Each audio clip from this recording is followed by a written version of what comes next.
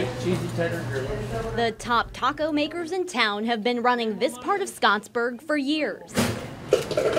So when Popeyes moved in next door, we were pretty salty about it at first. Putting their salt on the side, the light bulb went on for Taco Bell. And they approached their new neighbor about more creative signage. One day I took my chicken out and he was getting a lot of attraction out there, you know, so she said, "Hey, I feel attacked." And so we were thinking, you know, we got beef with that chicken. So they put it in writing. And it didn't take more than a day before Popeyes put up a sign of their own. So we changed our sign, says, "Let's not talk about it," and we had our chicken out there taking pictures.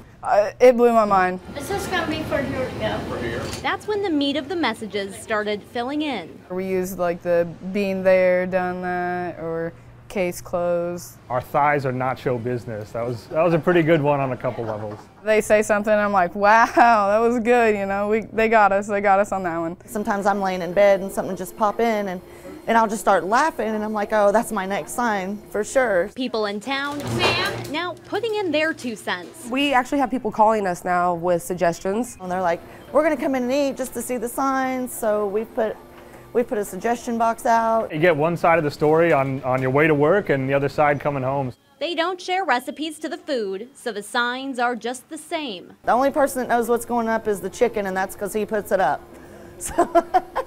So we've been kind of like laying low, and then we're just waiting for them to say something. We spiked. While they don't like to ruffle feathers, whose signs are better is a matter of taste. We do. No question we have the better signs than Taco Bell.